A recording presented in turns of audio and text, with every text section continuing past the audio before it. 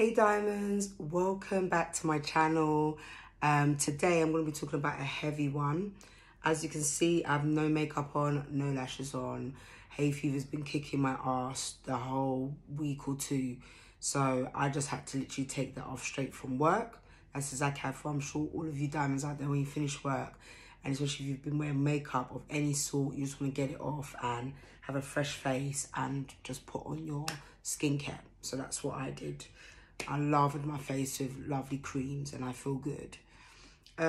So before I go into the heavy stuff of how to continue your life after loss, I want to talk about a bit about this drink that I'm drinking. So if you get your drinks because you definitely need a drink with this topic. It's a deep topic, but it's necessary as well, because this is something that I struggle with. You know what I mean? No one that I know has perfected losing anyone. So with this drink, I actually am subscribed to Naked Wines. I would tell everyone to subscribe to them. You get a crate of wines of your choice. You can choose from red wines, a mixture of, you know, red, rosé and or white, or you can get champagne and prosecco, which is up my street. And they support independent wine makers. So the one that I'm drinking today, excuse my French, is called Domaine de Plaisance. And it basically is a mixture of Colombard and Sauvignon, which I've never seen before. It's an independent winemaker, which I love. Very nice. It's a dry white wine, quite nice actually, I must say. Goes down very nicely, so I will be enjoying a little bit of this tonight. So you'll see the details down below anyway of Naked Wines. I'll give you all like the discounts for that. And also I've got a little clip before we go into the deeper stuff. I've got a little clip of me doing my hair. Now, as you can see, my hair is very thick. Now, what I've stopped doing is I've stopped straightening it, because I feel like, you know, straightening it is like, it's not healthy for my hair. Because I bleached my hair, I basically don't want my hair to fall out. So, that being said, I either roller set my hair, which takes forever. I'd rather go to hairdresser and get that done. Or if I'm washing my own hair, the most I do is blow dry it. But I always use a heat protectant. That is a must. But before I put that on, I used a Desvito Keratin Extreme. And it's an exception. It's a cream for ultra damaged, brittle and dry hair. But your hair is basically feeling like that after you bleached it and coloured it. So it's by Phyto Paris. I don't know if I pronounce it right. If it's Phyto or Phyto, it's one of the two. But it's a very nice brand. You only need, for thick hair like mine, you need 4 pumps in damp hair, and it's more than enough because it's very creamy. As you can see, it's a quite creamy texture, you know, in there. So it's quite thick. You don't need a lot. But this stuff is lovely. Very nice for the hair. So I put that on before I blow dry. And I'm a big fan of argan oil. I just love the smell of it. I love how it makes my hair feel. This is from Cream of Nature. Just a certified natural argan oil from Morocco. Heat protector and smooth and shine polisher. So just protects your hair against heat, styling, smooths and adds exotic shine. And it smells beautiful. I just love it. Because it's certified argan oil, you can't go wrong with that one. Okay, so I'll put those two down below. I don't like to use lots of product in my hair, because my hair, even though it's thick, it absorbs a lot of product, but it also ends up layering a lot of products, and they just end up sitting on top of each other, and it's just too much product for my hair. It can't kind of absorb a lot at once. So I try and keep it basic, 2 to 3 tops if I really need to. But most of it is in my hair washing when I shampoo and conditioner. I make sure I have a good conditioner, especially. Shampoo, my hair doesn't really care about the shampoo. It's the conditioner that really helps, because as I've said to you, in London, our water's the most hardest water in England. I don't know what the hell they do. but they do too much to the water, recycling it and all that crap. Thank you, Thames Water. Anyway, so I'm going to pause and show you a bit of that.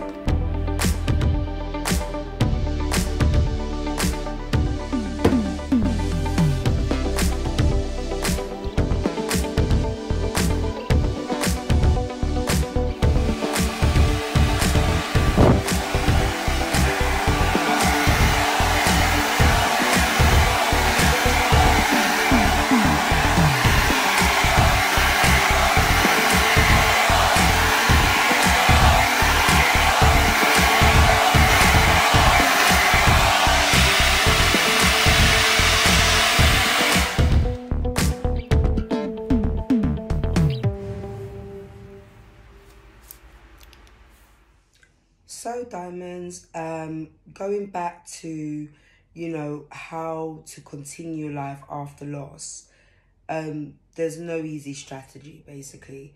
When I say this, I know this sounds quite like, hold on a minute, but why? Well, I'll give you an example of my experience of somebody that I lost who was very close to me. And I find it still hard, you know what I mean, nowadays.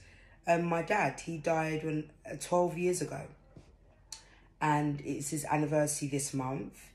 And, you know, it was the first time I actually went down to the cemetery to see him after he died. I didn't realise I was even that scared or that not ready to kind of, you know, breathe into that next stage of acceptance. I didn't know.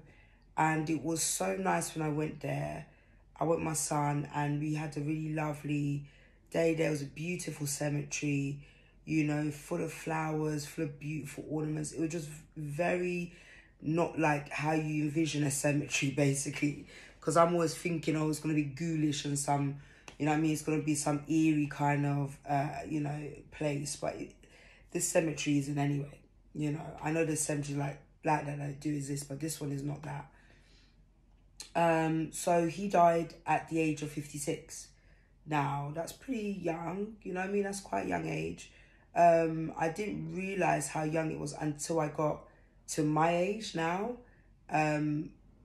So it was just like, oh, until I got into my 30s, then I realised, oh, shit, you know, it's quite a young age. You know, he hasn't even reached 60, do you know what I mean? So that was quite top heavy. And you know what? I still feel the same towards it than how I did when he died, you know, initially, like 12 years ago. You know, you don't really get over it. Time is not a healer. A lot of people like to say this, and I don't know why they keep saying it, because they're not fooling anyone. Time is not a healer. It really is that every day you just find a better way to cope with the situation that person has transitioned, that person has passed away.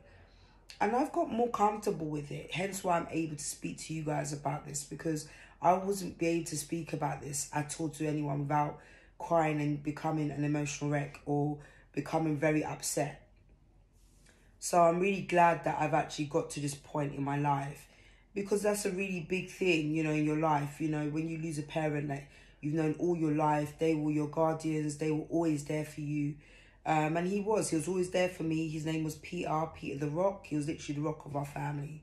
So, you know, any kind of issues, he was always there. And it was nice to see. I'm grateful that I got to have a father like that. I'm grateful. Now I'm more in gratitude, and rather than missing him, I'm more grateful that I even had that experience with him, that I even had a father that really loved me and cared for me. You know, I mean, when I was younger, as a teenager, I did used to call him a monster. I mean, there's nothing new there, but I was rebelling to the highest heavens. So to me, he was a monster, but he wasn't, you know what I mean? Because now I am a parent. I'm like, wow, I see like where you're coming from now. Do you know what I mean? At the time then, I was not at that place. So, you know, that being said, whenever you have to deal with any form of loss, just know that you will find a way, you'll find a routine or a way which will help you get over them.